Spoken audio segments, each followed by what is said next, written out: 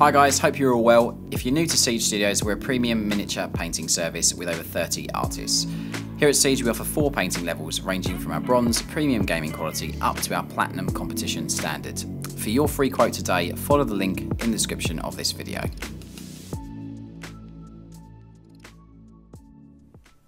Nobody suspects the Inquisition, but when Gregor Eisenhorn is accompanied by 2 Crusaders, there's something serious that's about to go down.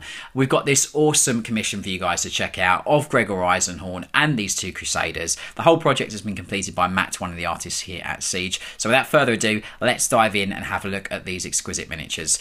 So from the start, Gregor Eisenhorn, if you're unfamiliar with this miniature, is an Inquisitor from the Inquisition and has many incredible books written by Black Library about him. So if you've never read them, I do honestly say to you, go and read them because they are so good. But jumping back onto the miniature, Matt's done a great job here of picking out every individual little detail on the model. All the icons, the Inquisitional eyes, the belt buckles, the book, the chains, the padlocks, everything has been painstakingly painted to a super high finish on this chap. And if I'm moving around, you've got the lovely lining there of his trench coat in that deep red with the nice highlight on the sort of leading edges, almost like a pinstripe, which just is really lovely.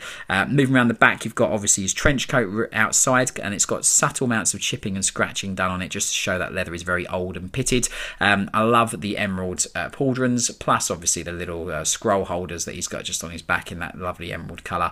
The collar in that deep red, rich sort of maroon colour just works extremely well and complements that deep emerald in a really nice way. And moving back around the front, just to see him from the front again, all the eyes and everything all painted and his eyebrows and everything all done. Really gaunt kind of face. You can see the slight greying of the hair as well, just to show his age. But I do absolutely love this miniature ever so much, and Matt's done a phenomenal job in painting him. So that's just Gregor. Now, if you are wondering, that the gold rims on the bases are as per our client request. He wanted the models to stand out on the tabletop, and various different miniatures in his army have different sort of rim colours. So it works quite well, and I think for more elite or leader models, having that gold rim just really denotes them quite nicely.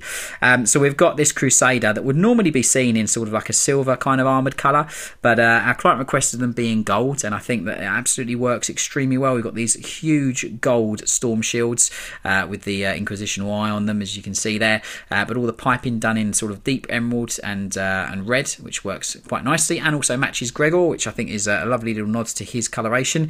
You've got all the subtle little scratches and nicks on their sort of shawls or sort of trench coats that they're wearing, and we've got this lovely kind of bluish kind of tinge on the blade, and that's all true metallics that have just been blended just to give that sort of lovely kind of faceted kind of look to the sword.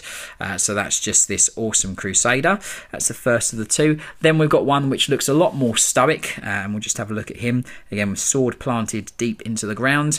You've got all the little details painted on him. I do love the little maroon skull on the sword as well. I think that works extremely well. I love the little power node on the sword, just picked out in a lovely teal. Again, looking at that shield, but hopefully this gives you a real good idea of consistency from miniature to miniature. Really sharp, super fine execution. You've got the purity seal done there, and this one here just with some text on it. And that's this awesome Crusader to protect and guard Eisenhorn on his next quest. I do hope you like these miniatures ever so much. So thanks for watching the video, guys. I hope that you have enjoyed it. While you're here on YouTube, help us out by subscribing to the Siege channel. We upload at least 3 videos a week, so make sure you hit that bell icon to be notified when a new video is live. To see more, go follow us on our other social media where you can keep up to date with what we get up to and interact with us. If you're looking to learn from us, we offer online tuition on Patreon and physical classes nationally in the UK. Finally, to get your free quote today, click the link in the description of this video. From all the team here at Siege and myself, a massive thank you for watching the video, and I'll see you on the next one. Take care.